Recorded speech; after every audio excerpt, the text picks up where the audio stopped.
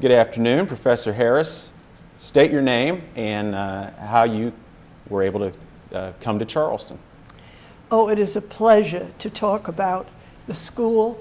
I just have so enjoyed my experiences here. It's memory lane for me to think about some of the exciting things that has happened while I was here. I came to the school in 1946, which was right after World War II. My husband had been working in the Manhattan Project, building the atomic bomb at Columbia University. And when the war was over, Union Carbide offered him a position here as a chemical engineer at the plant in Charleston. And so I toddled along. And that was a time when there were hordes of GIs coming out of the Army and looking for schooling under the GI Bill. And Morris Harvey, a small college that had moved from Barboursville, West Virginia, came to Charleston in 1935 and was really almost overwhelmed by the number of students who wanted to attend the college. And so I started as a teacher with large classes, sometimes with students who are very much older than I was, but it was really a wonderful experience and a great time. I had a very interesting experience in the very beginning. I taught political science classes, history and political science classes. And one of my classes was municipal government. And because of the large number of students, we couldn't all have classes in the main building. So we would have classes around within the city. And describe the campus that we're on now. There was not a building. Well, there was one building here. I think it was a state police. Okay. So you taught your courses downtown Charleston out of post offices and kind of describe that. Well, one of these classes I'm talking about was municipal government. I was in Morris Memorial Church. I had almost 100 students filling the auditorium of the church. And during the course, during the semester, we had discussed some of the problems in the administration in Charleston itself, because that was what we were talking about, our subject matter of the course.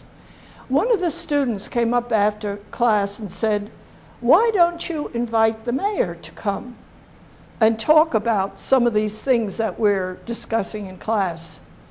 Now, coming from New York City, I'd gone to Hunter College and Columbia University as a political science student. To get an invitation or even an appointment to see a member of the municipal council of the city was almost impossible. So here I'm thinking, he wants me to ask the mayor to come to our class and talk? So I did nothing about it.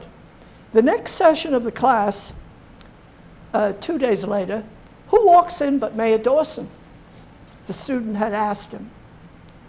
And I was just overwhelmed by the wonders of teaching political science in a small city where the mayor, the members of the legislature, the governor, and eventually even the President of the United States and other federal officials were available. It was amazing.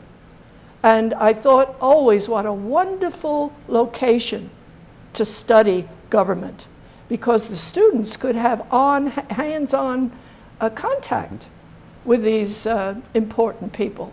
So from that time on, I've had enormous contacts for my students with important people. For example, well, let me give you 2 examples. One time in teaching government, American national government, I asked Ken Heckler if he would be interested in talking about the operation of the Federal Congress of the United States. Oh, he was a wonderful friend of the school. Not only did he come often, but he often took over classes to teach them. And I remember once, it was close to Christmas, and he was coming over to talk about some development in the government. He was an aide to presidents, and he talked about that also. And I had, fortunately, not 100 students in the class. I had about 25 to 30. And he brought copies of his story of the capture of the Bridget Remagen for every student. So he was just great. Another person who was closely involved with the school was Robert Byrd. He was a student of mine in many of my political science classes, and eventually, of course, becomes a senator and a very wonderful supporter of West Virginia government and of our college also. And I remember I had him in many classes. One of the classes was American history, and it was a large class. I think there were almost 100 students in that class. It was one of those individual buildings that was set up after the war, and some of them were very large, and they set them up on our campus to handle the large number of students that we had. In this class, Robert Byrd was always extremely well prepared. If there was any question or anything, he would have, you know, some information that would be very relevant. The only problem was I could never call on him to answer anything or participate in a discussion until it was 5 to 10 minutes before the end of the period. Otherwise, he would talk for the rest of the session. Not that it was not wonderful, right, but it was kind of embarrassing not to get my information across to the rest of the students.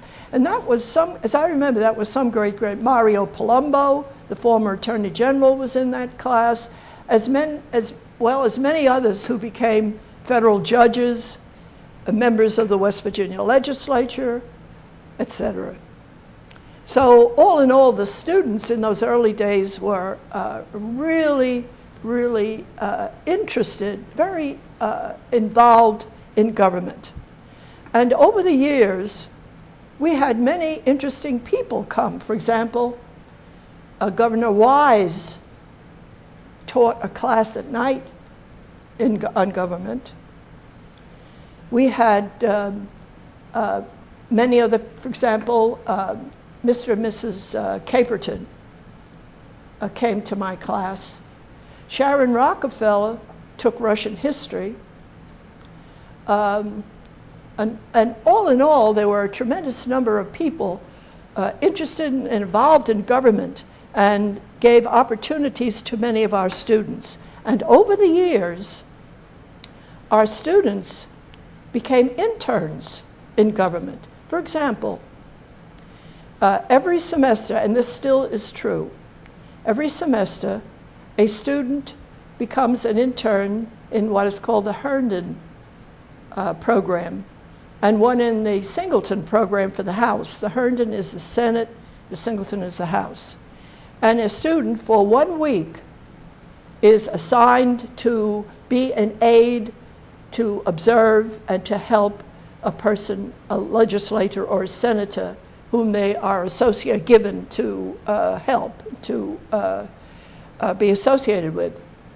And these students have really benefited so much from this experience. Over the years, we have also set up a wonderful program of internship for our public administration students. They go to Washington for a full semester and study a particular agency of the federal government. One or two has worked with a congressperson studying the office of a congressman in Washington. And at the end of that experience, they report back and write a report on their experience, etc. And most of these reports and things we put in the library because they reveal so much about how the students have learned from their experiences. Internships are wonderful. Some of these interns, after graduation, have gone back to Washington, gotten jobs, and after a period of time have become managers of field offices of the agencies they were associated with. In fact, some of these students have done wonderful things in political life. For example, we had one student who became the county supervisor for Dade County, Florida. When the Democratic Convention met in Miami, he organized the Democratic Convention. He was the major organizer of that convention. Now, you don't have that kind of experiences very often. He later became a member of the Board of Trustees of a local university, and a very excellent and powerful businessman. So this political experience, these internships, were a wonderful way for our students to be alert to how government worked and how to be effective as a political person. And there's nothing better than a hands-on experience in, together with book learning, see how the government really can function and should function. We find that another kind of practice that we have done in our classes in political science, not only internships, but we do a lot of simulations. By that, we have the students take a role in a particular project.